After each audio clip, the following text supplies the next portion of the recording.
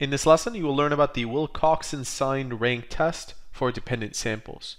If you've been following along with our videos, we recently did one on the sign test. And the difference between the Wilcoxon Signed-Rank test and that of the sign test is that here we find the differences and we also take into account their magnitude, whereas with the sign test, we only worry about their direction, whether it's plus or minus from the baseline.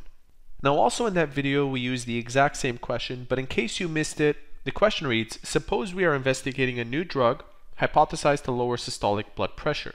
We select a random sample of subjects and record the resting systolic blood pressure at baseline. Each subject is then given a new drug and the resting systolic blood pressure is measured again after 4 weeks of drug treatment.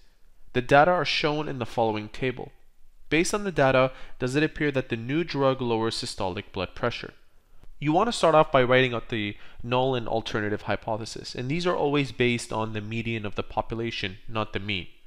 The null hypothesis will be that the median of the baseline is less than or equal to that of the post-treatment. And don't forget that we represent median with this tilde on top of mu. The alternative will be the opposite, where the median of the baseline is greater than that of the post-treatment. And remember, this is what we want to see. We want to see that the baseline is greater than that of the post-treatment, because only then can we say that the treatment actually worked.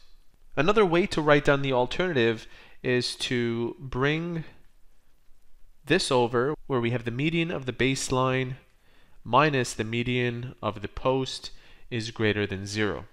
One more thing to keep in mind is that we wrote the alternative in terms of the baseline being greater than that of the post. So this is an upper tail test. If we had written in terms of equals and not equals to, then it would be a two-tail test. Moving forward, what you want to do is find the differences by subtracting the post-treatment from the baseline. Write down all the differences in a new column in your table. Then based on the differences, you want to rank those values. In case that's confusing to you, here's what I mean. Here we have an extended table, and I've already gone ahead and found the differences for you. Remember, I subtracted this from that. The smallest difference is shown right here as 0. We will not give a difference of 0 any rank. The next largest difference occurs here and over here. Yes, this one's -4 and this one's 4, but we do take the absolute. So it doesn't matter whether it's -4 or 4. Essentially, these two are in a tie. So since they're in a tie, we can't say that this is 1 and this is 2 or vice versa. We simply say 1.5 and 1.5. Now the third largest in magnitude difference is -8. Then comes 12. 13 is in 5th place. 6th is for 15. 7, 8, and in 9th place is 28. In this last column, we rewrite these numbers, except those that were negative in this column, the rank is also written in negative. So we have 9, 6, 5, -1.5, -3, 8, 7, 1.5, and 4. So just to summarize, a difference of 0 has no rank. And since the 5th and 9th person have the smallest absolute difference, they get ranked 1.5 each to account for rank 1 and 2. This is also why person 6 has a rank of 3 as opposed to 2, because of those two values that tied. And the last column is there. It reattaches the sign of the original difference to the rank. That will be important later. The statistical test that we use is shown right here, where t represents the sum of the positive ranks. Let's go ahead and find out what that is. T is equal to 9 plus 6 plus 5 plus 8 plus 7 plus 1.5 plus 4. We get a total of 40.5. N represents the maximum number in the rank of absolute differences. So in our case, it's 9. I'll write down n is equal to 9. And now we have everything we need to calculate z. Your equation should look like this.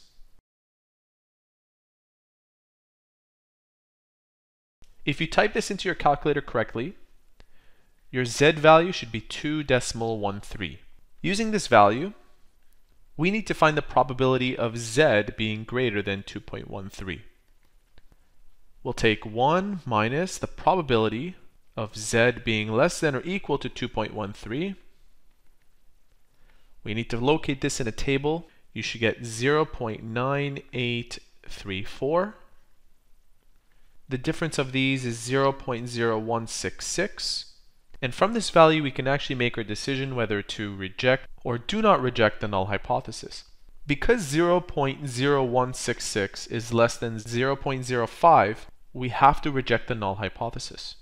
So we conclude that by the Wilcoxon Signed-Rank test, there is sufficient evidence at 0.05 significance level to conclude that the median systolic blood pressure is lower in the post-treatment as compared to the baseline.